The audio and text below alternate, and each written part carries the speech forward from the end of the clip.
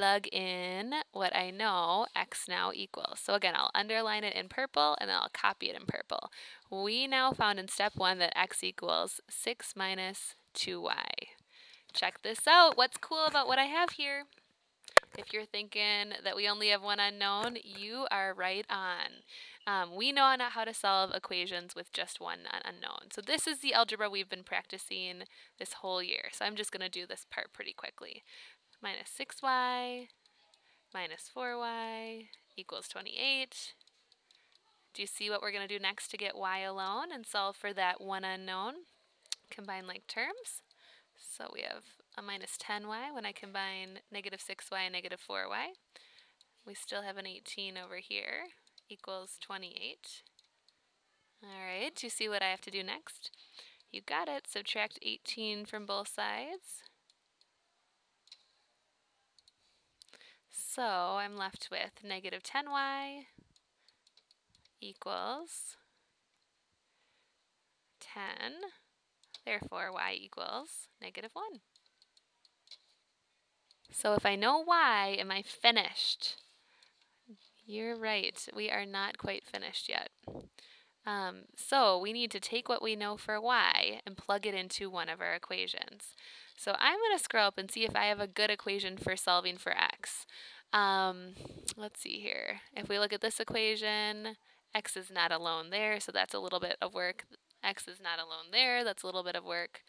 Check this out, x is alone there. So that's going to be my easiest equation to work with. So actually, I'll just copy it down here. So x equals 6 minus 2y. Let's scroll back down to step 3. 6 minus 2y. And we just found that y is negative 1.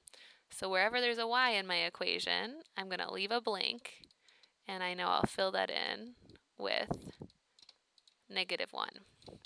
So x equals 6 minus, multiplication first, negative 2 times negative 1 is a positive 2, so x equals 8. So, can you write our final solution from substitution?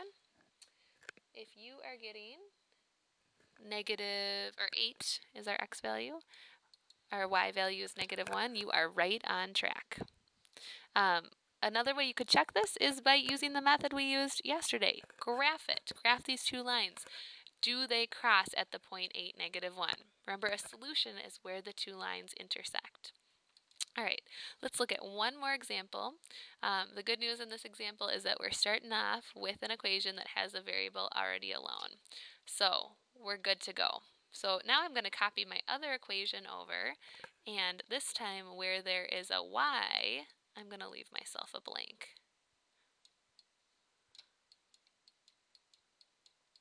And what goes in for y? What do we know y equals? 2x minus 4. Remember, when we're multiplying multiple terms, we have to use parentheses. So here's the fun part. We get to zoom through our algebra. Before I do that, what's cool about what we see in step 2 here? If you're thinking that we just have one unknown, you are absolutely right. This is cool because we know how to solve equations with one unknown. All right. So now I can combine some like terms. Let's see here. I'm left with negative 6 plus 6, which cancels out. And that gives me negative 12 equals negative 12. When is negative 12 equal to negative 12? Always. So we don't have to even continue this. This is one of those situations that has infinite number of solutions. So you might just actually say the answer is infinitely many solutions. That's a symbol for infinite. What would this look like on a graph if it's going to cross infinitely many times?